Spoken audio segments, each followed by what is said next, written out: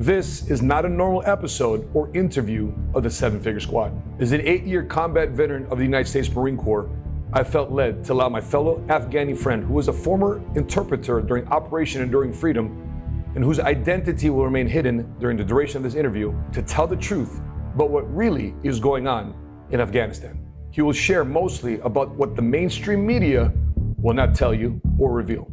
In this short interview, Mr. A will reveal the truth behind this week's events in Afghanistan and how he, his family, and fellow Afghani countrymen truly feel about the United States of America. If you want to be better informed and find out some way how to help, stay tuned.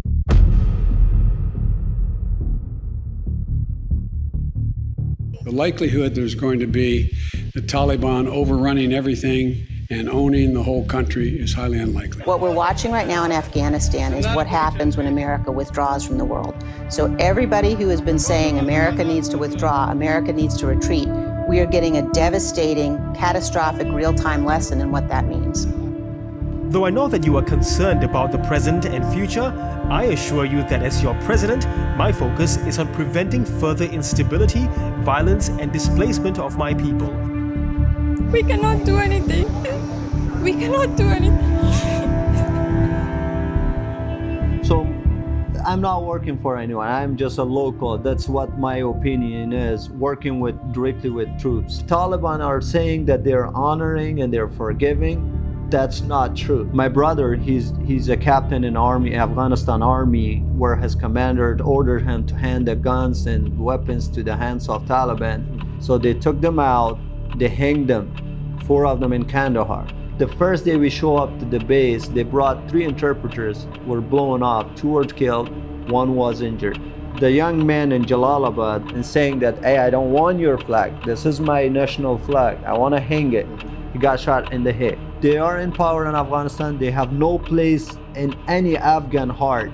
If you collect 100 Afghanis from different tribes, from different languages, from different cultures in Afghanistan, you will see one will say that, yeah, I'm on the part of Taliban. 99% will say we don't want them. So I believe a conversation needs to be had here about what's really going on in Afghanistan. And I'm here with Mr. A, who still has family back in country. And Mr. A here was a Afghanistan interpreter serving the United States of America, serving side by side with our American troops over there. And ironically, as I relocated here to Dallas, Texas, I was hired a service to hang our TVs. And the weirdest thing is that Mr. A here recognized my face or a likeness of me. And he started asking me a question. I just want to fully disclose, I was never in Afghanistan. I was in the Middle East, but not that part of that part of the Middle East. I had 2 combat deployments, and I know what it's like to have interpreters side by side by you. But I want to cut to the chase of what's going on because there's so much confusion. Real quick, Mr. A, what should people be aware of when watching the regular mainstream media? What's your opinion of the mainstream media?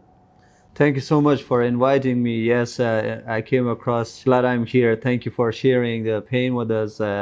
It touches my heart where everybody rush into my phone and they over the social media and sharing the pain and what I'm going through and what my family is going through, what the whole nation, that great nation is going through. It takes it to me and says if there's anything that they can help. Yeah. And I was sharing all the messages with my wife at home, and you know that much love and respect really touches your heart, and you're part of it. I appreciate you reaching out, and that even you don't do anything to me, but still that means to me millions. Sure. We as humans, we need to care about each other more than anything. Unfortunately, chaos is happening in Afghanistan. Yeah. I would like to touch bases on a few things. Anything I'm saying today, it is because I have family back there. I'm connected with my people. I get daily newses, like hourly newses from our people from there because I reach out. I care about them. What's happening in Afghanistan is not only sad for me or disparate me, my family, the whole nation is in a big collapse and chaos. What's exactly happening in Afghanistan, what they are showing in the media, I will say these Talibans that they're there in Afghanistan, when they come to camera, they're trying to show themselves that there's now change, they're friendly, but their reality is not that. The good thing that we have all these social media and we get videos from every single stuff is happening. Just today, I can tell you 20 people got killed. They went behind their houses. They worked for the US troops. Somehow they were involved in the Afghan army, especially they're targeting those that they work with US troops. So they took them out, they hanged them, 4 of them in Kandahar. And there was numerous... Just today. Just today. There was a demonstration from people, went to streets and raising Afghanistan 3-color flag, which I'm gonna be proud of that, and they were there to raise their voice that I do not want your flag. So they shoot at people. The young man in Jalalabad that was having the flag and saying that, hey, I don't want your flag. This is my national flag. I want to hang it. Mm-hmm. He got shot in the head. There's pictures, videos that was caught. Another video was made in Kabul, where someone was working with the government and they took him out of his house, very badly kicking him, and that's what the reality of Taliban are. One thing I would like to make it clear to the whole world, to everyone hearing my voice, if somebody is still kind of in mind that Taliban are changed, they probably be able to help the Afghan people. That's not what Taliban are made for. Taliban were made for violence, killing, torturing. They're not less than Daesh. To me, they are not changed. They're even violence. And just on the media to kind of, they're showing that they're changed, is to get confirmation from other countries to recognize them. That's just for me on the camera. What's happening behind the camera, I see it, I feel it, because I was barely 12 years old where they were back in, before 2001. They were in power. I remember those days. I was pretty 12, 13 years old as preteen, preteen, yeah. Sure. That's what happening in Afghanistan. What did America do for you when you were 12 years old and finally came in 2006?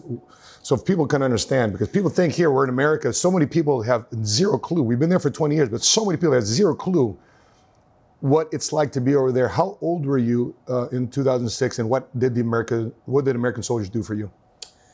So I was around 10 years old when 2001 American troops came into Afghanistan, which was a great thing to me. If it was not because of the American troops service in there, I wouldn't be able to talk English today. So the schools got open. There was no offices, no schools, nothing. When the Americans came in, they defeated the Taliban. And within 3 days, which was very good, we were not even in our town. We were living in a different part of Afghanistan, because where my home is, I don't want to specify the location, but it was in the war line between the Masouds and northern part and the central government and against Taliban. So we were not in our place as soon as 2001 incident happened where the Americans came to Afghanistan. So at 2002, that's where I went to school. There was no school. There was no roof. We were just sitting in the dirt. But still, people were very happy at that time. And I went to school up to 11th grade, and then I saw the opportunity to work as a linguist or interpreter with US troops. My dad was working for one of the NGOs, for one of the companies that was subcontracted with US troops. Mm-hmm. So he heard about the opportunity. I went over there. The good thing, I was speaking Pashto, which is the most spoken language in Afghanistan, and Farsi and English. And the minute they just interview me, they say, you're good to go. We hired you. The next day, a C-130 U.S. Plane show up. I jump in. I went to north side of Afghanistan in Helmand province. We were 123 interpreters that was brand new hired. Out of that number, only 6 people stayed in a job because the job was so risky. The first day we show up to the base, they brought 3 interpreters, were blown off. 2 were killed, 1 was injured.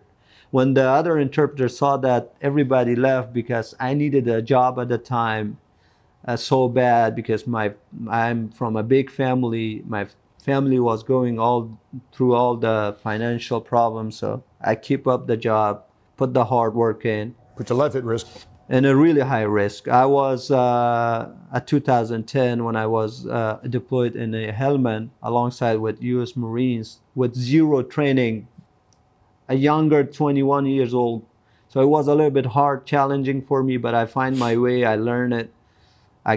I got used to it, so I was an interpreter over there. So at 29 July 2010, I remember like this day, I was in a vehicle with 5 more Marines. We went to supply our other team. On the way back, our vehicle hit by an ID.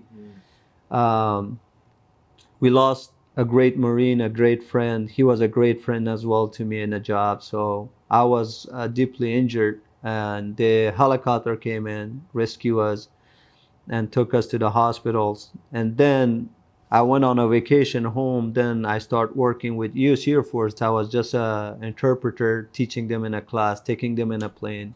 Wow. This is the story. You know, it's very unsettling to me because, you know, people think there's 300,000 Afghani army soldiers out there. The U.S. military trained 300,000 troops.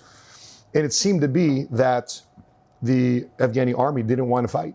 They said they just pretty much laid down. What was the truth? I mean, we're hearing all that, but what do you hear? Because you have family, you have friends that are. So your question is exactly what I think, that why these army did not defend and fight and stayed until the last minute? Correct.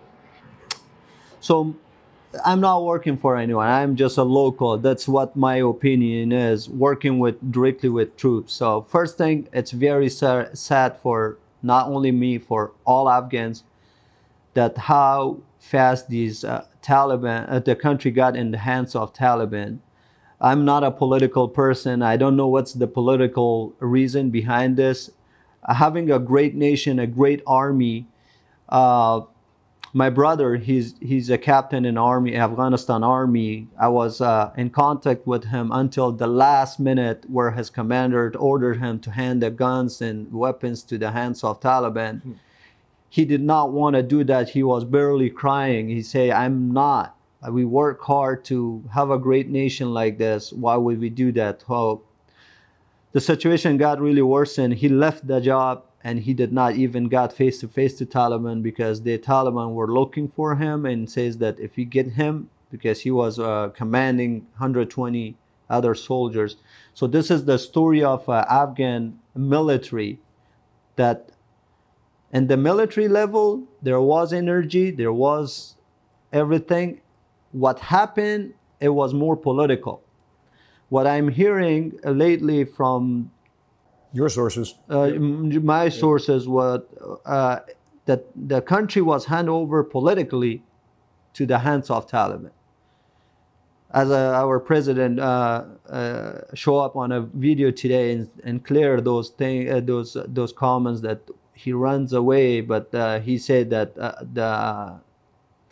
the presidential palace was already surrounded by Taliban. There was 2,000 of them there. He got a message that you will be killed, leave the country. As soon as he left, then they slowly came into the country and to the capital. I mean, they were already in the country.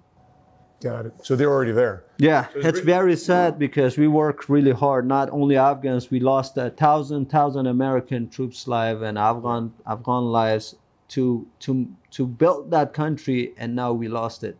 That turned into the hash. How do you feel when you see that video of the C-17 taking off on the airstrip and your fellow countrymen are running with the airplane and they're hanging on for dear life, and they're hanging on even until it goes on the air and you see them just drop from there. What goes through your mind? What goes through when you see that? Oh, it's very sad. It's sad for not only me, for everyone. When as human, when you want to choose between worse and bad, you always want to choose bad. So that Afghan people, and especially those who work with U.S. troops, are in the situation to choose between worse and bad. The same airport that you were deployed in, the same airport that I was there for 5 years, that's not a big space. And this side of the palace, the main runway, is American troops, and on that other side is Taliban. So now those that work with U.S. troops, the worst is on that side, the bad is in this side, because the American troops doesn't know them. They're rushing into the planes. So everybody's choosing the bad. So what's happening with that plane, why people were rushing, everybody want to get out of that place. Not only those that work with the militaries, the locals, they cannot see, they cannot live under their commands. Yeah, because what happens then if they're captured by the Taliban? That's the worst. So that's the worst, because they will make videos and they will left those videos and killing them in front of their family eyes. And I mean, to me, if I'm in that situation, I will do everything. Whatever comes to me, I will not hand myself to the hands of those Taliban. Because on the camera, they're not saying anything. I mean, they're still saying it. One of the reporters asked the Taliban spokesman that you guys killed thousand Afghans, women in the hospitals, kids going to school, you blow them off to pieces where their family couldn't find their bodies.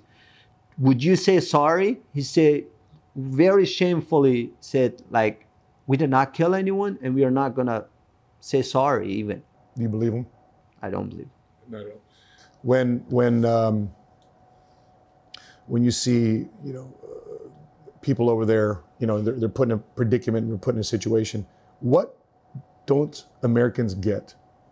When we're living here in, America, and there's so much infighting. When you see America fight, so many issues we have in America, and you come over here from Afghanistan, you're building a business here, you got your own thing. What don't you see American get? Like, what do you see? Like, you don't even understand the freedoms that you have that I fought here to get and I'm enjoying here, and you're fighting over that? Yes, of course. I always say this when I'm talking with my fellow American brothers and sisters here in America. I'm really connected with people here too. One thing, my message to all American citizens is that appreciate what you have. If you really want to know what this peace that we have in here, the opportunities we have, come talk to me. And my messages to everyone is that appreciate what you have. Don't fight over things that's useless. Every time I see people here having little issue over stuff, you don't want to go through what Afghan people are going through. Respect your country and proud of your military forces. They put their life in a really high risk to give a life that we have today. If that was not because of their hard work, we wouldn't be having a peaceful life here. Support your army, support your military forces, always, everywhere. Be united. I feel the pain, how hard it is to live alive in a country where there is fight and there's violence, there's torturing. Yeah. And that's my message to everyone. What can we do as America, as also veterans? And a lot of veterans right now are very ticked off what's going on because they, over there for 20 years, and to see the country just be taken over in 3 days, 4 days. And a lot of veterans are upset. Obviously, you're upset. What can we do? How can we rise up? How can we support what's going on over there in terms of helping Afghanis get out of there and get out of a bad situation? Because I don't think you believe when the Taliban says, "Oh, we're going to honor women. They're not going to be, they're not going to be treated badly." You don't believe that for a second, do you? I do not believe that. the reason behind this, as I said earlier, first of all, I would like to carry this message to everyone that all the American forces that work back in Afghanistan. I'm sure you all had interpreters. You had some other Afghan counterparts that works for you. Help them. Help them. We should help them earlier. But if you still receiving a message from someone that you recognize that work for you, please help him. That's a very bad situation in Afghanistan. If Taliban are saying that they're honoring and they're forgiving, that's not true. They're looking specifically for 3 categories people. That's what I'm hearing. First, those they work with Americans. It doesn't matter. Truck driver, man working in a DFAC or where we were eating, and interpreters, anyone. They're looking number 1 for them. It's a victory for them. When they kill them, it's a victory. They're proud of that. Second thing, the military forces that were in the Air Force. The people that I work with, they're all hiding right now. So if you are someone that you had an Afghan counterpart that worked for you and you recognize him, please help him. This is the time to help him before you see his dead bodies videos on a social media. Yeah. Well, so when you say, what specific things can we help? Is it financial support? Is it just reaching out? And what's any specifics there?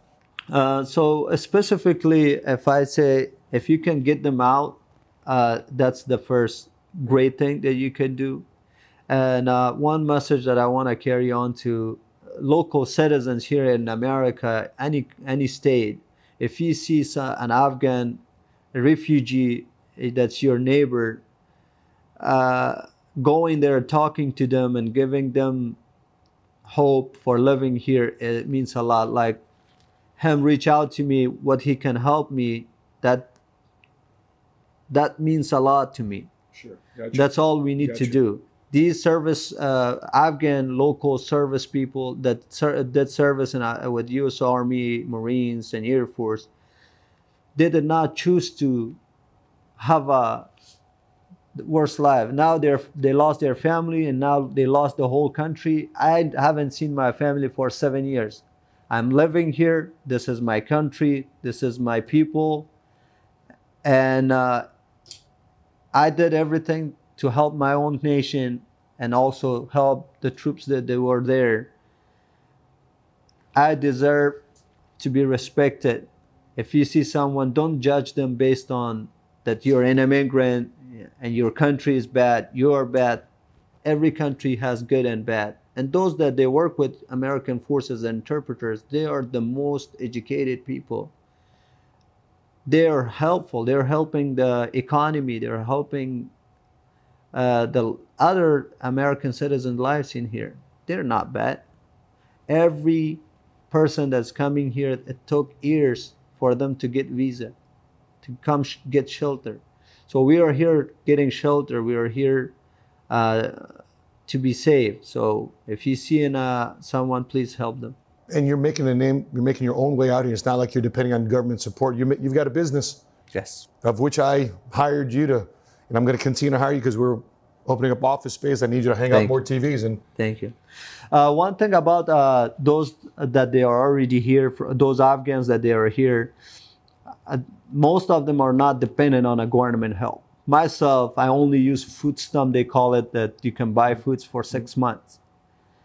My mentality was always that I can do better, as I'm doing right now. I'm helping my own family. I'm helping my family back there. Most of those, they work with American troops. They have their own companies now. They're helping themselves. They're helping the economy in this country. They're paying taxes. I can tell you hundreds that I know, they have their own businesses. They're in trucking business, gas station business, service-based like you. companies like mine. So the good thing that when they come in here, they already know the language. They already know a little bit about American culture because they work with directly 6 years, 7 years, 4 years with American troops. We kind of, that's how I was. When I came at 2015, I was already on the road working. After 15 days, when I got my first documents to be authorized to work here, I started a job. So, helped. Amen. That being said, guys, Mr. A, I appreciate you taking the time. Not only were we praying for you, but we're finding ways. I told you, I want to be your first phone call. If there's any financial support or assistance I can do to help get people out of country and over here, or just out of that situation, I want to be your first phone call. And now, for those of you watching, I hope that you can be a supporter of what's going on right now in terms of people getting out of there. The good people of Afghanistan, you help them out. And Mr. A here, you worked alongside the military forces. So my last message to everyone that hearing my voice is, in general, Afghan people are appreciating all American hard work. Even the country is getting in the hands of Taliban. We appreciate every single serviceman that's helped that country. In general, our Afghan people, they wish they had what the good peaceful government, but unfortunately it hand over for different reasons that everybody is kind of in a big confusion how fast this country army got in the hands of these devils. We appreciate every single serviceman that came to Afghanistan and make our people life better. We are much better than before 2001. We at least have offices. We have they did a lot of stuff. We appreciate them, and stuff happening in Afghanistan, it's not in the favor of us, and neither of those they serve in Afghanistan. Do you think it's going to be reversed now that Taliban is in power? I have no hope. I have zero hope because for Taliban being in Afghanistan, I can tell you clearly that Afghanistan will be a good haven for terrorists. And that's what Taliban are made for. That's what Talibans are. They're not going to behave good. If as an Afghan, an American citizen, I will always protect myself and I wouldn't trust them. That's my message. That's my personal opinion. People can have any kind of opinion. I have zero hope for Taliban that they will be able to have a stable government in Afghanistan. They're proving it. They were in power in Afghanistan. They are in power in Afghanistan. They have no place in any Afghan heart. If you collect 100 Afghanis from different tribes, from different languages, from different cultures in Afghanistan, you will see one will say that, yeah, I'm on the part of Taliban. 99% will say we don't want them. Wow. So Taliban are forced to Afghan lives. Taliban regime is forced to Afghan lives, and it's not going to last that long, the way I see it. Well, thank you, man. Thank you, sir. Okay. Well, if you guys are watching this again, I want to reiterate, do what you can to, if you want to pray and actually put that prayer to action, do your part here as American citizens to value what you have here in America, because many different places, just like Afghanistan, it's so much more worse. And do what you can. If you have in proximity or somebody from Afghanistan worked side by side with the American forces, do your part to help out during these tough times. So with that being said, guys, thanks for tuning in. And pray for Afghanistan. So God bless Afghanistan and God bless America. God bless Afghanistan. God bless America. Thank you so much for inviting me, boss. All right. Bye-bye.